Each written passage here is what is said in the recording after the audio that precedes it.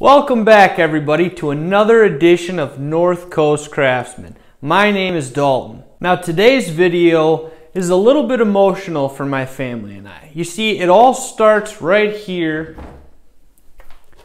with this buffalo skull. Way back in the day, my grandfather bought this buffalo right here and she had a calf. One night in the summer, we had a thunderstorm. And we ended up waking up the next day to find this buffalo and her calf had both been struck by lightning.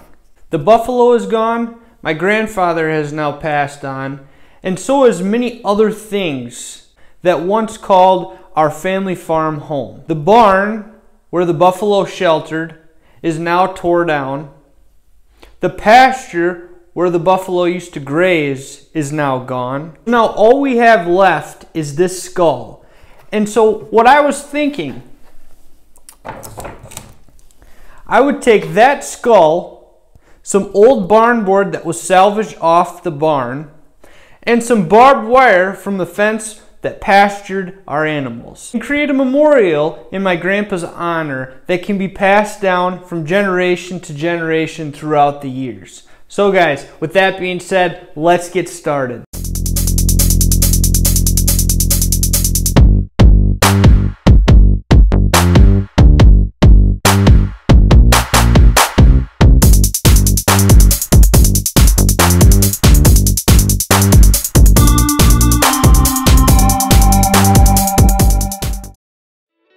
The whole project starts right here, where I cut 4 boards at just under 24 inches, and then we'll begin the glue up process to make the backing.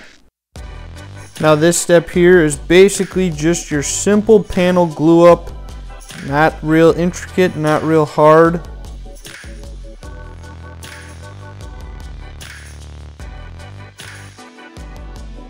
I usually just spread glue on one edge, put the other edge down, and now I squeeze everything together just so that it's snug. And then now at this point I will start adding my clamping cauls so that I make sure that everything stays straight and flat. This is a great pro tip for big, large panel glue ups. If you don't do this, you have a big tendency for your panel to warp once it comes out of the clamps. Or if you do it this way, you have a much better chance of keeping that panel flat and true. After all of your cauls get put on, then you're going to want to go back through and make sure every clamp is tight. Now the fun stuff begins. It's time to chisel off the glue drips as well as start sanding. So the plan for the backing for this is going to be to burn it. So I'm only going to sand up to 120 grit. There's no need to go any further than that. So basically all I'm worried about is taking away most of the rough edges as well as getting all of the glue that may be in the cracks or the seams. Once all the glue has been sanded off, it is now time to get out your torch and start the burning process. So this part is fairly easy. The only thing that you really have to worry about is making sure you don't hover over any one spot, because if you do, you will end up over torching that area and it's not going to look the same as the rest of the board. Also, one other pro tip I just learned is that torches really don't like to be held sideways, so try to hold your piece vertical if possible. One more tip that will be helpful is try to burn both sides evenly. If you don't burn both sides evenly, you will end up with a warped panel. Trust me, I know, because I did this. So I ended up having to glue and screw on a couple of brace boards to make it flat again. Now the next step in the process is going to be taking your piece of barn board and cutting it at whatever width you want your frame to be. I chose 1 3/4 inches.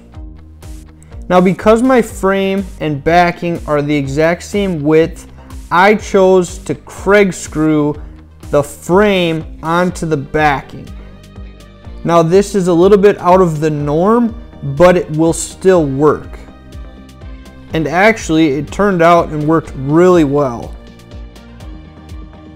So now the next step is going to be deciding how long your frame needs to be in order to make your 45s on all four corners. Now this step here is extremely important because if you don't get your 45-degree angles right, you're gonna have gaps in the corners. So what I like to do is measure everything 1/4 of an inch long and then cut down to whatever length makes it fit snug and tight in the corners. So now what I end up doing is basically just fitting them up in the corners, making sure they're tight, and at this point I can use the Craig screws and just screw the frame right to the backing. Also in the middle, if you can see those two pieces, those are the pieces I'm using to keep the panel flat over time. So now I just go through and continue screwing each board on, making sure that my corners have tight seams and adjusting as I go. So now onto the barbed wire portion. This is a super easy thing to do and it really makes your piece stand out. All that I did for this is just place the buffalo skull where I thought it would fit nicely, cut the barbed wire to the length that I wanted, and just started stapling it to the actual wood.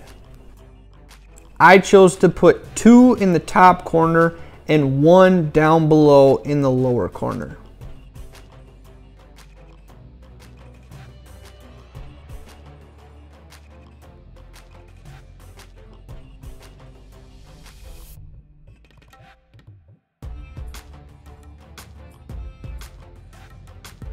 So now the piece is ready for some finish. For that, I'm choosing water-based polyurethane. I put 3 coats on, and now the only thing left to do is attach the skull to the frame. For this, I'm attaching a 3/4 inch dowel to a block of wood, screwing the block of wood down to the frame, and the dowel will stick up into the buffalo skull brainstem.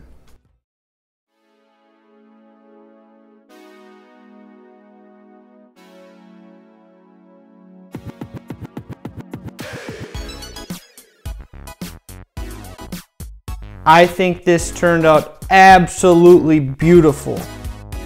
If you guys enjoyed what you saw, give this video a like, comment, and subscribe.